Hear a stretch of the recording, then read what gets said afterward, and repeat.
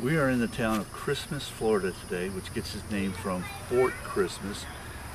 We're on the site of Fort Christmas Historical Park, which is a recreational park in addition to being a historical, more or less clearinghouse for numerous old buildings, old houses, post offices, things like that, much like Heritage Village in Largo or the historical park in Bradenton. And there's other places throughout the state where they more or less take the houses from the local area rather than destroy them. They move them to a location. That's what they've done here. We're here to see primarily Fort Christmas itself. This is a reproduction of the actual fort that stood near here. We're not on the actual site of Fort Christmas that was built in 1837. We are in front of a reproduction, although it was very near here. We're told it was near here, but I don't know for sure where it was. And I'm not even sure they're sure that they know where it really was back in the day. But we're near here. So we're going to go ahead and take a look at it now. And we're going to look at the blockhouse. This would have been where the soldiers would have slept, the barracks more or less, probably the officers on top and the enlisted men on the bottom, unless they had separate separate facilities for the officers. And back in the day, if this were the actual site of an actual fort, this whole area around, the surrounding area, everywhere around, would have had tents, outbuildings, wagons, horses, the whole thing. Not everything would have fit inside the actual fort. In fact, the only reason the actual fort would exist would be in case of attack, and then everybody would gather inside. But typically during, regular operations, it would be, everybody would be out here doing their thing out here. So you go check it out. Never been here before. And again, this is a reproduction, a recreation of what the actual fort looked like.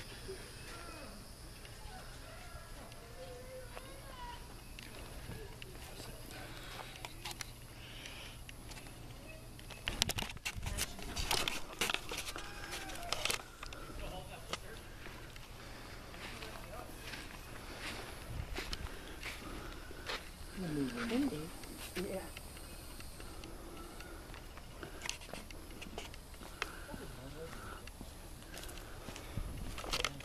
And there's the lovely research assistant.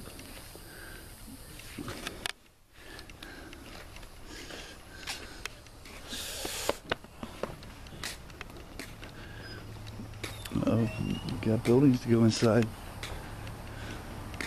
Things to go inside. Let's go inside. See what's there.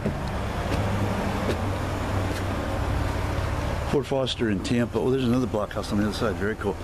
Fort Foster in Hillsborough, north of Tampa, is a recreation also, but it is on the actual site. And they've said that, oh my goodness.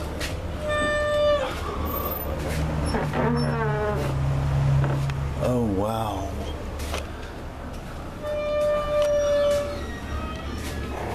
Oh, how cool. I had no idea this was here like this. This is a museum.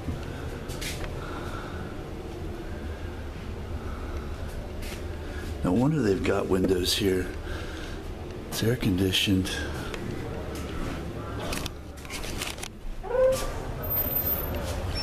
Check this out. I thought it was going to be like Fort Foster, like, rustic and realistic. This is like a museum. I wonder if they have windows here. This is really cool. It's the American flag of 1837 with 26 stars. The 27th star was added in 1845 to add Florida.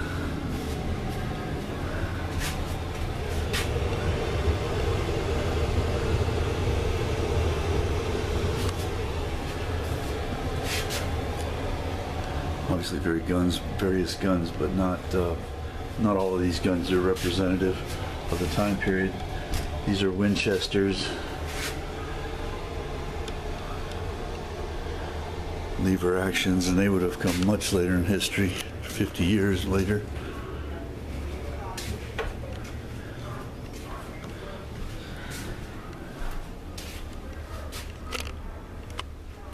Let's go upstairs to more museum.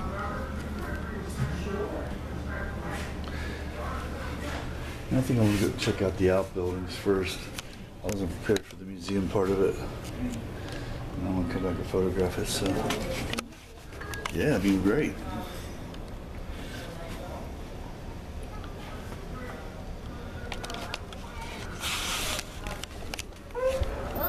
Oh, sorry. Go ahead, man. Thanks. Cheers. I want to check out this. Alright, so we're gonna find out what these buildings are.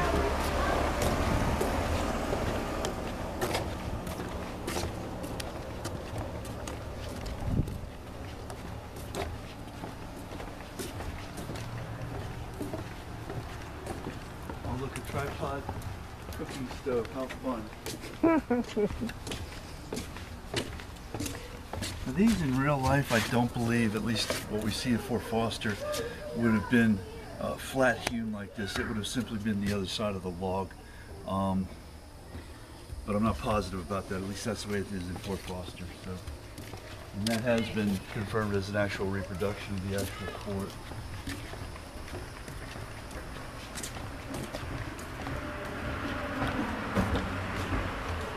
Another blockhouse. I don't think we get access to this one, maybe. Yeah, it's unlocked. Let's see what we got.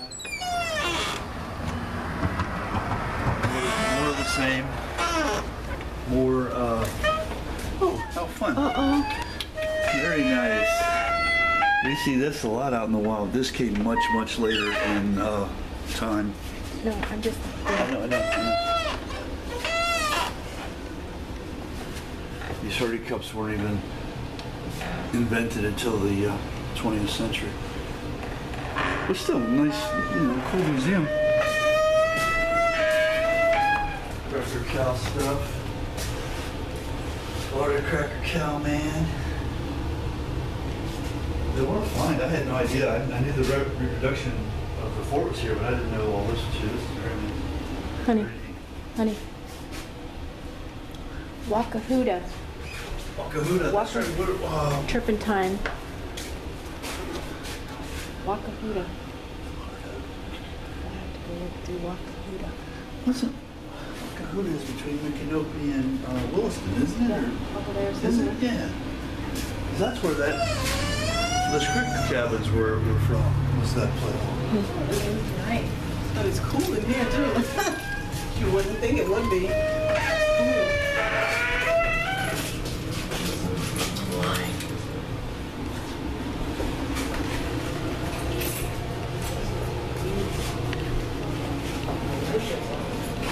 It's so cool in here.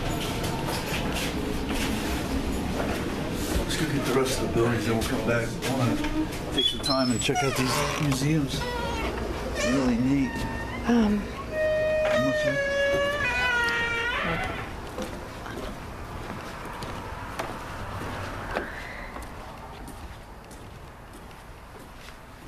Okay, here we go. Cool. Buildings of Fort Christmas. Fort Christmas Museum began recognition the small Seminole War fort. Groundbreaking 1975. Whoa, that's a long time ago. Cool. Good job. Good job, these people, to preserve their history. Storehouse. This is a storehouse.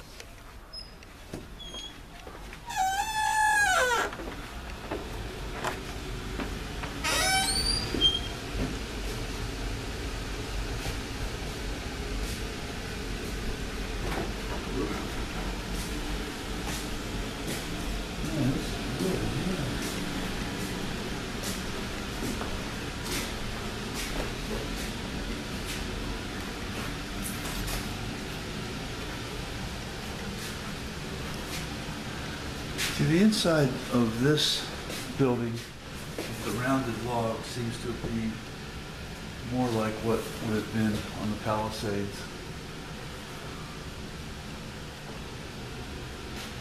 It wouldn't have been 3.5.